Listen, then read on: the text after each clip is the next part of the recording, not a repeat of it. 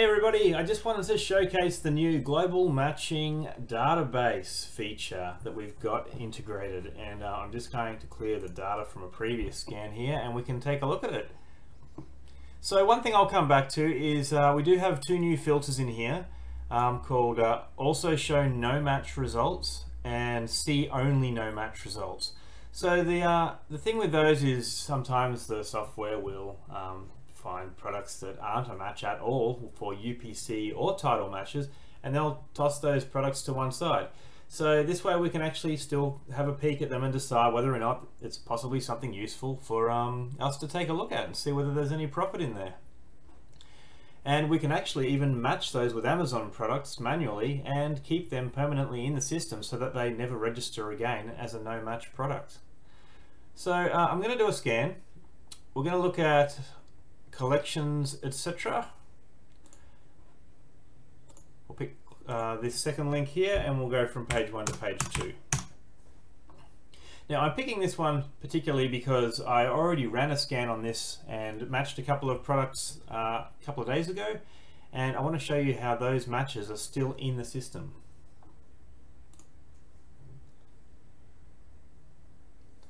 Alright, it begins to do its thing. Now, you can see here product 1, this is one of the ones that I've matched, and straight away it says, got the ASIN from the global base. So if I duck on over to view data, you can see that the background on this is now purple. So that means that a human has come and overridden the computer's matching algorithm. Now, that's cool. We might want to say, did the previous person match the data properly? We've got a little on-off switch here, which I can click. And we can have a look at, see what the original match item was. And it's clearly not a match. Leave that turned on. So here's another one, which is now a match that wasn't a match before. And if we scroll down a little further, we might see some here that are not matches. These two are clearly not a match. There's a couple of ways that I can go ahead and match those items in the system. So one thing I can do is I can just outright find the ASIN, the correct ASIN on Amazon, and enter that in here. And I can do that by, let's get ourselves over to Amazon by doing a quick search of the title.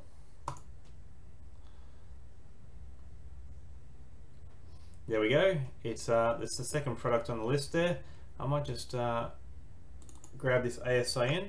I've got a plugin there at the moment, the DS plugin I believe, that shows me the ASIN right there on the page.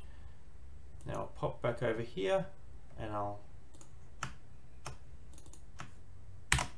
save that one there. And everything automatically updates.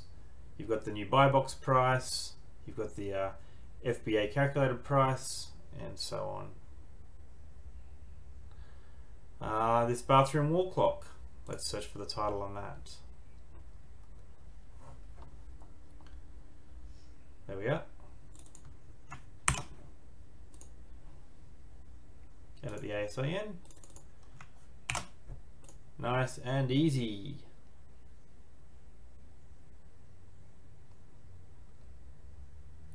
And if you don't want to, if you want to take potluck and just scroll through the potential results on Amazon, you can easily just click the left or right buttons here.